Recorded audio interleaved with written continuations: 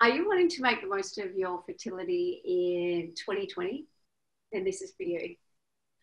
What's happening over the next couple of weeks leading up until January the 1st, 2020 is so powerful. There are some really incredible, powerful portal points. One on the 12th of the 12th. I'm not sure that this video is going to get out there in time for that. But the 12th of the 12th is lining up with the 11/11 energy that came through. It's also lining up with the 21st of December as well. So what is coming up for a lot of people around this time is a lot around shame and guilt. Also to do with any of our shadow aspects. Maybe it isn't shame and guilt for you, but any shadow aspects that you have been pushing down and submerging. It's all coming up right now to come through the portal way with you, basically holding your hand. We can't keep submerging this stuff and allowing it to have the keys to our vehicle, because while we're allowing this to happen, we are not in the driver's seat, basically. Something else is driving us, and it's in our subconscious, and it's that stuff that we can't face up to. You know, it's either coming from our childhood, or it could be deeper than that. It could be ancestral. It could be coming through your mother's line, your father's line, something you're carrying within your DNA. If you believe in karma, it could be a karmic patterning coming through. Or alternatively, if you believe beyond karma, perhaps it's a multi-dimensional pattern that's coming through for you to clear right here and right now. And perhaps this is leading to issues with pregnancy, with fertility. But these portal points are really powerful for us. They're powerful opportunities for us to be watching and observing what is going on for us. So for me, I always look at what's triggering me. I'm the queen of reaction. My partner will tell you that. I'm really good at reacting. It's my life's work, I believe. But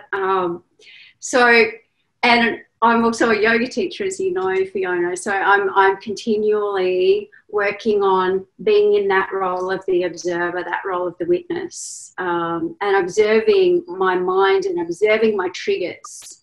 So noticing, you know, what is creating this raw emotion, and then having a look at it from the perspective of, okay, yeah, there's a situation in this 3D illusion that we call reality. And then from there, okay, does this have any reflection within my past? Is there a memory related to this, perhaps when I was a child? From there, can I take it back any further? Did my mum have behaviours like this? Or does this come from my father or my mother's mother, my father's mother? And then from there, do I have a skerrick of a past life memory that's coming through? So for me, I believe that this is the new way forward for humanity, and we're going to be dealing with things a lot more like this into 2020 and beyond. But here is our beginning opportunity to really look at what is triggering us, what is below all of that, what are the emotions. And oftentimes, if these are related to shame and guilt, they're going to keep us bound. Or there's a lady named Rebecca Dawson who put out an email, and she's an Australian, she does a lot of work internationally, and I really resonated with what she said in her email. It came out about a week ago.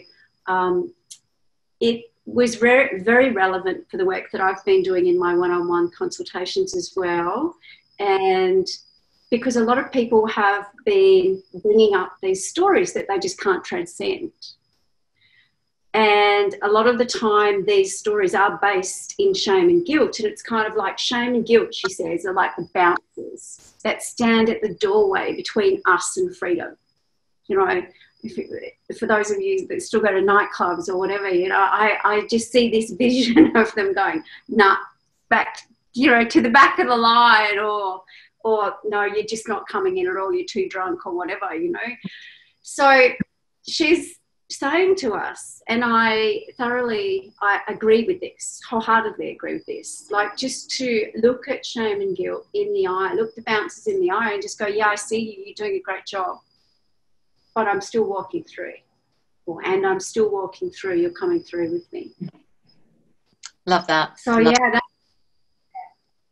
and that's sorry to interrupt.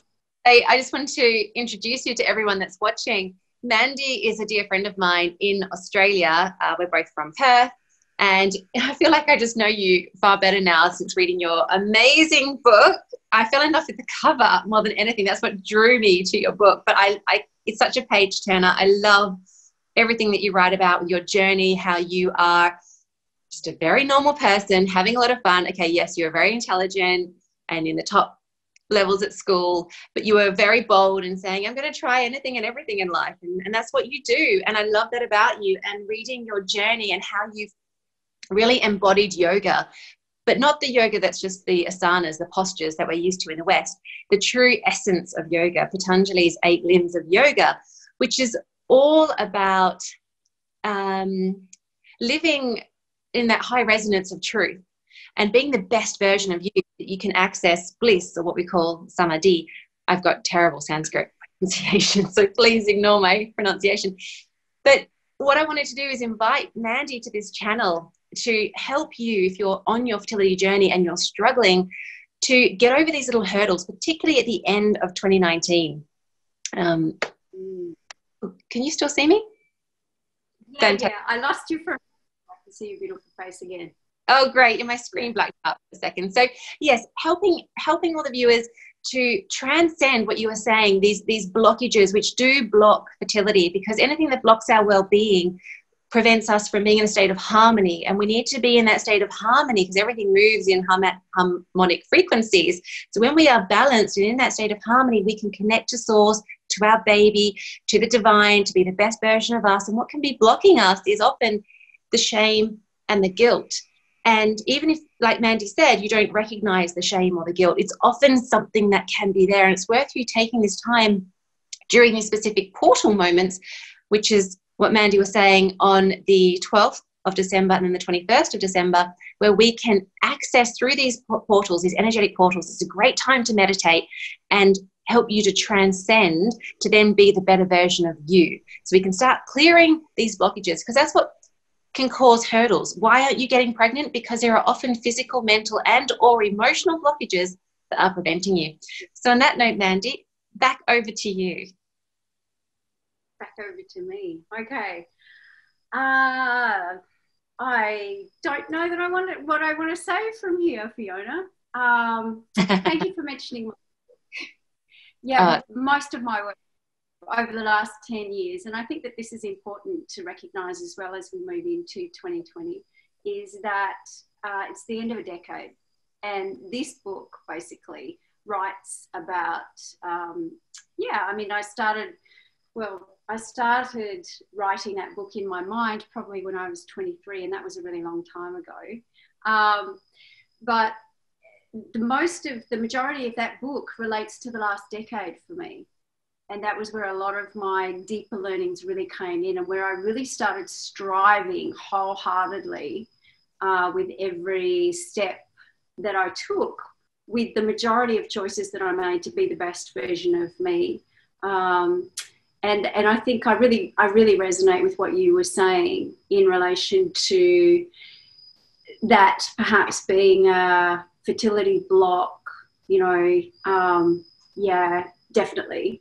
If we're not loving on ourselves, and if we don't like who we see, then how are we offering a beautiful, loving space for another being to drop into? Yeah. Exactly. So what can you do on the 12th and the 21st? And what does this mean if you're in the Northern Hemisphere and the Southern Hemisphere? Well, on the 12th, it's a good idea to be putting a call out, a psychic call, or gathering your friends, if you like, and just connecting in with like-minded people, or putting a call out to those that resonate at the same frequency as you. It's also a good opportunity for you just to sit in meditation or do some guided meditation, to take some time out to really reflect. Like, I would really be reflecting over the last decade as well, perhaps looking at some of the recurring stories that have continued for you over the last decade, and to really harvest all of that rich juiciness that you've learned. So glean the gold from what you've learned in the last decade, and be willing to let go of that which no longer serves you. So both of those portal points are really important for that, and leading up until the 31st of December. Now, if you are in the Northern Hemisphere, as you are, I always get confused with that for some reason. I'm getting my head around it. You're heading into the winter solstice. So that's retreating into the cave. And that's like, you know, really taking the time out to diarise and think about that, what you want to seed and grow. And this is really resonant with fertility. Whereas for us in the Southern Hemisphere, we're moving into our summer solstice. And for us, that is really, it's an outwards time. You know, the sun is shining. I said to you when we were offline before, we're going through a run of 40-degree days, which is why I'm sitting here. And yeah, so for us, you know, we're really stepping into our shininess, holding a beautiful women's ceremony here in Perth, at a venue called Northside Hub. And I'm called to be offering like a maypole. My partner was saying to me, it's not May. Yeah, he's like, it's not May. And I'm like, no, but I feel like the pole is symbolic of the masculine. And then if we have our ribbons wrapped around the pole, we can interweave. And for me, 2020 is a balancing year of everything coming back into balance as well, with the 2 2s. So it feels really important for me, for the women to be interweaving with the divine masculine. So that'll be the symbolic representation of that. But I really feel like as women, and a lot of the work that I do with these ceremonies is really calling for women to drop into that softness. I feel that because I studied women's studies at university, and I was a crusader for the feminist movement, and it was beyond burning the bra. I'm not that old, but you know, and I've been big on women being able to do whatever they wanted, you know. But I feel now, and I still believe that, we can do whatever we want, but I feel that perhaps we've become too super, if you know what I mean. We need to drop a little. We've almost made our men not required, because we can do everything. So I feel that we need to soften a little more into that femininity to allow our men to step up and really hold that masculinity, as well as being in touch with their own feminine side as well. So that's a big part of the work that I do with women.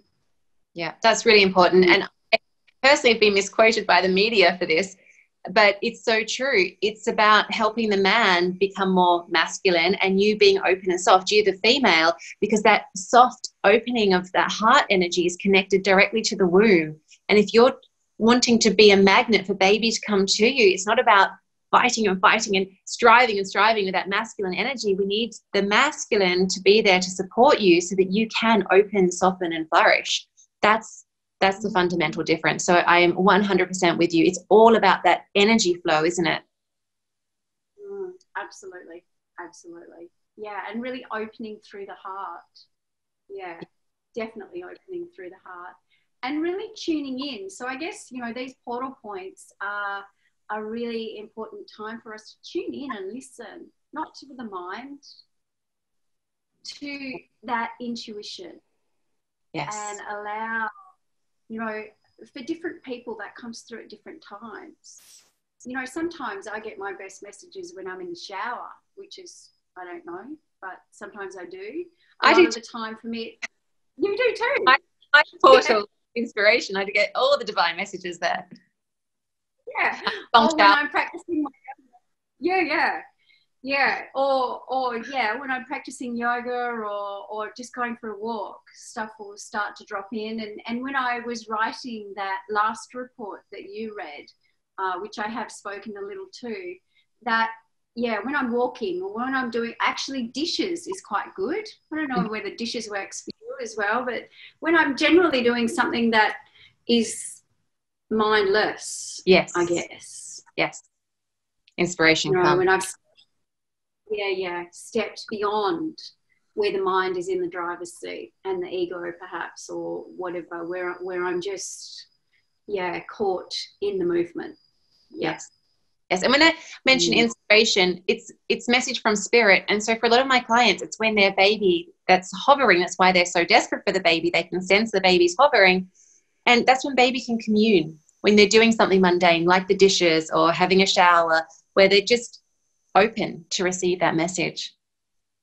And it is being open, you know, because a lot of this stuff we were blocked from as children. I mean, because we were born with all of being able to see beyond all of the veils. We could see absolutely everything, but none of that was normalized for most of us. And often I believe that's what creates a lot of the nightmares that children are having, is because they're actually still seeing things and it hasn't been normalized for them. But I noticed that when I talk to young children and say, "Oh, are you having visitors?" straight away they start talking about the visitors that they're seeing, and that you can see the hope in their eyes and they're grasping for some kind of understanding in it.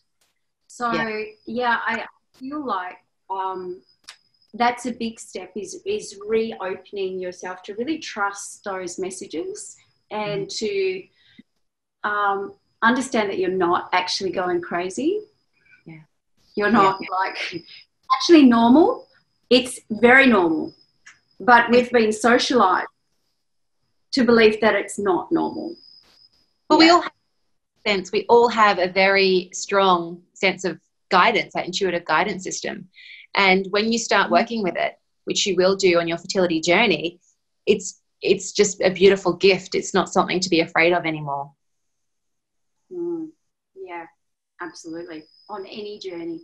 Really on your life journey, as soon as you start working with that. I mean, I've solely worked with that over the last 10 years and my life has unfolded so magically that I couldn't write it better if I tried. And I'm a pretty good storyteller, apparently. You are. Yeah. Yeah, so I'm really excited to be doing this work with you, Fiona, and to be checking in with you monthly. I'll be excited to step more into the 2020 vibe that comes through with January. I know that for me, I'm not sure about you, but I know that I thought 2019 was going to be somewhat easier, and I feel like we've been saying every year. And I'm not sure that in the way that it unfolded, there were some magical things that have unfolded for me this year, but it has been hard work.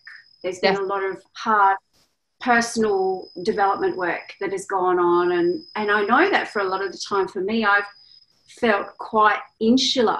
You know, I've needed to really retreat back in. Yes. And really reflect, and lots of lessons coming up for me, lots of really deep lessons, particularly because, do you know anything about where your Chiron's placed? Where your what's placed? I would say Chiron, my Chiron's in Aries, so therefore it's an interesting thing for you to Google where your Chiron is. It's based on when you were born. And so for me, one of my really big woundings or lessons is around rejection or exclusion. Right, which is what you had with your mum. You had that feeling with your mum. Totally. So we just beautifully, absolutely, you know, we dialed each other in so beautifully in the lessons that we taught one another. Yeah, absolutely. So spell that Cryon, did you say? Chiron. I'm pretty sure it's Chiron. Okay, so people can Google that and understand more about their personality type. Yeah. And actually, another thing that I thoroughly recommend is Richard Rudd's work, Gene Keys, genekeys.com. Yeah. Okay, we'll add that link to this video as well. Yeah, I thoroughly recommend that. The Gene Keys have been around me for like 4 or 5 years, and I had the book and I'd done the online free thing, and that's it. I had these numbers and this chart that I had no idea of what it actually meant. And then, you know, we watched for the signs. Like all of a sudden, all around me, I had someone on Facebook going, "Oh my goodness, I've had the Gene Keys book for 4 years and I'm just looking at it and I'm blown away." And I thought, "Oh, I've been doing that too." Mm-hmm. And then someone else came up with another thing about Gene Keys. Oh, I think someone came and visited us and they were talking about Gene Keys.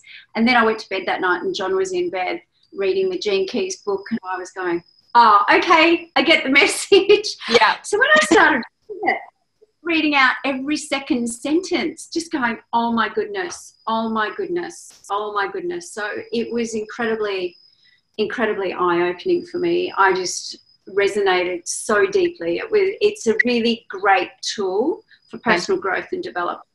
Yeah. Definitely include that in this link. So just to sum up then, for people who are in the Northern Hemisphere, it's a time to be retreating in a cave and to be introspective.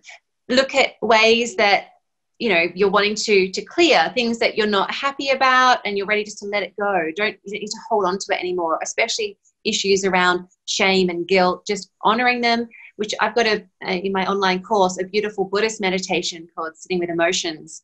And you just allow those emotions to come up. You don't push any emotions away, because you can be expansive and hold every emotion that is possible here on planet Earth. And then, so if you're in the Southern Hemisphere, I like a lot of clients in Australia and New Zealand and even in Singapore. And basically that's a time where you're shining, you're being outward like the sun, you're being out there. So you can still spend time meditating though. And that's what I want to just remind everyone, that on the 12th and the 21st of December, still use this time to, like you said, gather your friends or be introspective yourself and just connect within. Use that time to meditate, to be still, and just allow things to clear, because I feel, and I'm sure you're the same, there's a lot of excitement building for 2020. This is going to be an amazing year for so many people. We all thought 2019 was going to be great and had our ups and downs, but 2020, there's a big momentum of excitement, as 2019, it's the end of a cycle, isn't it? It's the end of a time. So we've got the destruction going on, the cleansing, the purifying. So let's use this time to cleanse and purify with nature. And then from the 1st of January, we are just going to hit the ground running with our hearts open, really being a renewed sense of self. And what I find can help is if you use an aid like frankincense. Can you see that? Yep. Yeah. Fantastic. This is the powerfully pure frankincense. And it is exactly that. It's from Kenya, and it's all organic and wild. So it's amazing. It's a very high vibrational. It's as powerful as gold. And we're working with vibration. It's cleansing, isn't it? It's anti-negativity. It's antibacterial, antiviral, antifungal. It is phenomenal. So using a kind of thing like frankincense when you're meditating, something to stimulate your senses, to put yourself into that healing mode, which is what fertility requires. So we need to be in that healing mode, the receive mode, which is what meditation allows us to do. So on that note, do you have anything else to add, Mandi, to the audience today? I would just say, when they're coming through the portal, bring through all of yourself. Love all of yourself. Love all of it. It is all who you are. Love you. We don't need any parts of ourselves. It's just a human experience. Yeah. It is just an exploration within a human body. And we all have stories. We all have stories. And it's just a matter of transcending these, you know. Yeah. It's just a matter of no longer allowing those stories to rule your life. You know, well, exactly. Just take it all. Hey, it's all fine. We're all human. Yeah, exactly. And it's so easy to define ourselves with stories, but they're not real. They're just constructs of our mind. And the only thing that's real is in our heart. And so if we can navigate with our heart in 2020, then we're going to be so connected to source, to baby, to being in flow with all that we desire, all the love and joy that life has to offer. Yeah, sounds beautiful. Yes. And I'm loving, are you wearing Larimar? I'm loving that pendant. Oh, yeah. Yes. And with mother of pearl on the top, but yeah. Beautiful. She loves to swim. Sorry, I just lost you for a second. You for a moment. She loves to swim. Oh, yeah. Well, you're so connected to the dolphin energy as well. So that's beautiful. Mandi, thank you so much for joining us. And I look forward to you sharing your wisdom with everyone in 2020. And if they would like to connect with you, what is your best mode of connection on Facebook? Probably Mandi J Nelson Teacher. We can put a link at the bottom or on my website, www.mandijnelson.com. My book will be available on Amazon in the next couple of days, so you can get an electronic copy of that. You could order a copy from me, but it'll be on Book Depository soon as well anyway, so that'll be a much better option. It's such great. Thank you for sharing your message on every level, on your book and in the video. Thank you so much, Mandi. Blessings. My pleasure, beautiful one. Thank you. Have a great Christmas. I look forward to seeing you on the other side in 2020. Definitely on the exciting side. Bye. Take care.